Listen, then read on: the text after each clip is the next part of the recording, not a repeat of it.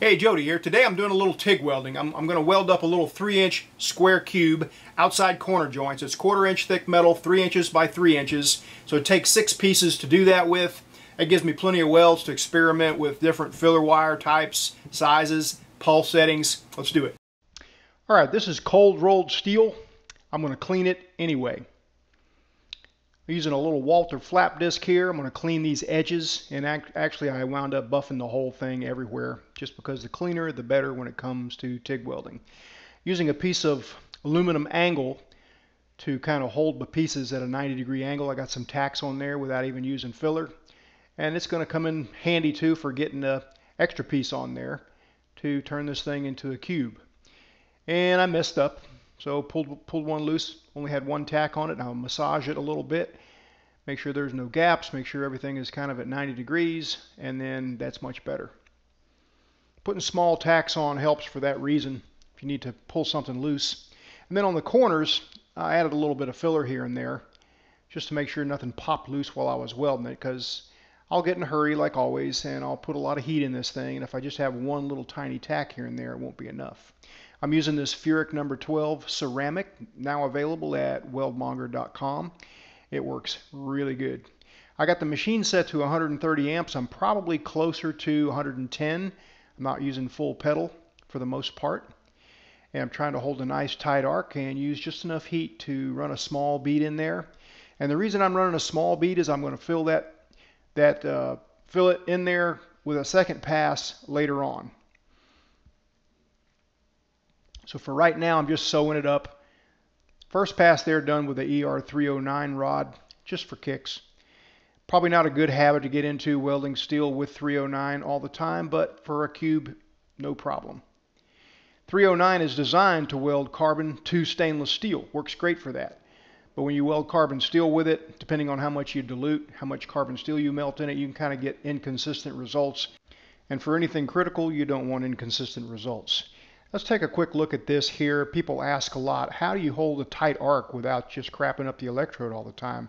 If you pay close attention, I'm pulling the arc length back just a little bit while I dip the rod.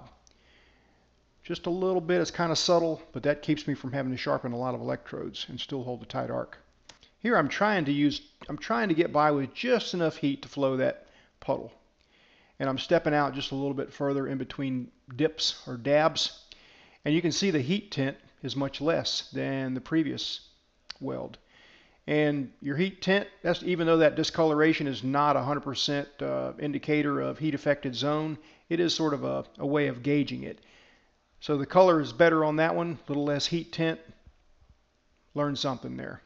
Here I'm using a smaller diameter ER70 rod, and it's putting quite a bit of heat in there, but that is not because of the rod or anything other than I kind of got in a hurry. I didn't stop and let it cool, so the piece was already really hot. That makes a big difference on discoloration and the size of your heat affected zone. I'm going to try a little pulse setting now, and I'm going to step up the diameter of the wire to a 332 diameter. And when you use pulse, you have to use more current because it's alternating between a high current and a low current. So I'm using 1.5 pulses a second here. I got the machine set to 200. I won't quite need all that, but I'll be using a foot pedal, and I'll just use it as needed. And that's probably about 3/4, maybe just a little bit more than 3/4 on the foot pedal. So you still have to hold a nice tight arc and keep a little pressure on that filler rod to keep it from coming loose from the molten puddle, but it works out pretty good. If you can keep your speed about the same and keep that wire in the puddle, it does make for a pretty decent looking bead.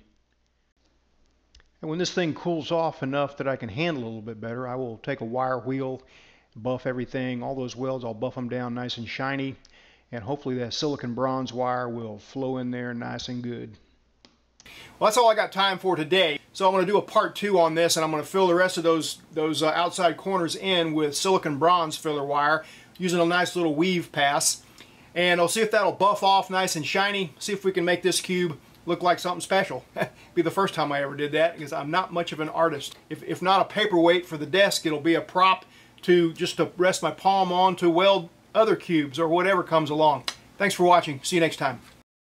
I would appreciate it if you would visit my online store at weldmonger.com. That is how I support these videos.